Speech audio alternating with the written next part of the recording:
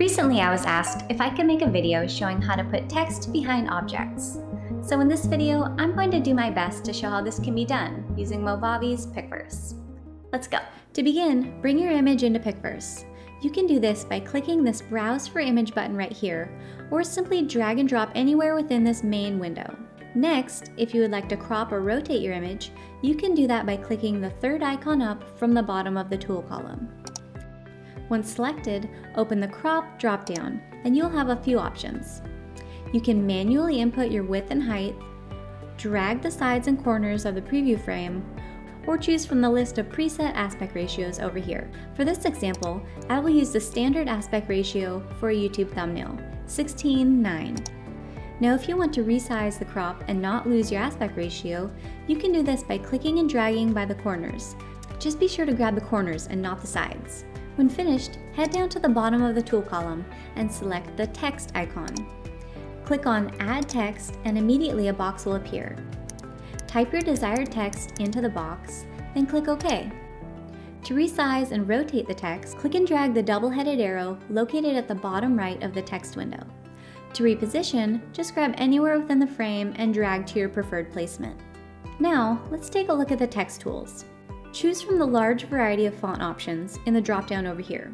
When doing this, I've found that by clicking on the font name, you can quickly flip through the fonts by tapping the up or down arrow key on your keyboard. Now with the font chosen, let's move on to the text coloring options. Using these tools, you can adjust the fill color, the outline color, and by using the slider bar, you can adjust the outline width. You can also add colored backgrounds and frames. Now for this example, I'm going to give my text a little bit of an arc so that my text follows the curve of the landscape. I'm able to do this by using the text warp. So I will click the drop-down menu and select curve.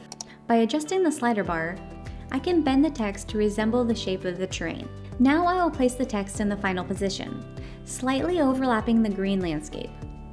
I realize this probably doesn't make sense yet, but hang in there, it'll all come together in a minute, I promise.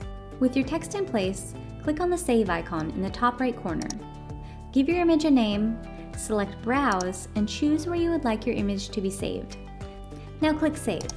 Once your image is saved, delete the text by clicking this pink X on the top left corner of the text window.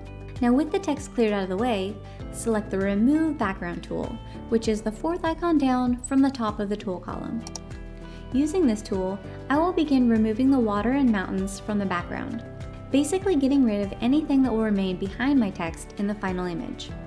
To do this, I will begin with this green foreground brush, roughly outlining the part of the image that I would like to keep. By the way, if you want to get detailed, you can zoom in by using the scroll wheel on your computer mouse, or by adjusting the slider bar on the bottom left of your preview window. Now after finishing the foreground, click on the background brush and roughly outline the background you would like to remove. Once completed, you will see the foreground outlined and your background shaded out. Now click Next Step. At this step, your background will be removed and you will be given a few refining tools to help you get more detailed. When working through these steps, I mainly just focus on the areas that the text will be touching the foreground image, since these will be the only noticeable spots. The rest of the image will blend seamlessly into the background. Now once you're happy with the way it looks, click Next Step to fully remove the background. Now with the background removed, it's time for the best part. Bring in your image. To do this, simply click Add Image, select Upload, and choose the image previously saved. And just like that, you have text behind objects. If you need to make any extra adjustments, just remember the back button is your best friend. If no adjustments are needed, click Apply, and be sure to save your final image. One final note to leave you with.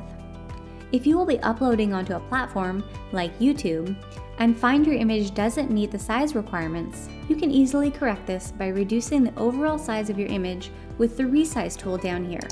Thanks for watching.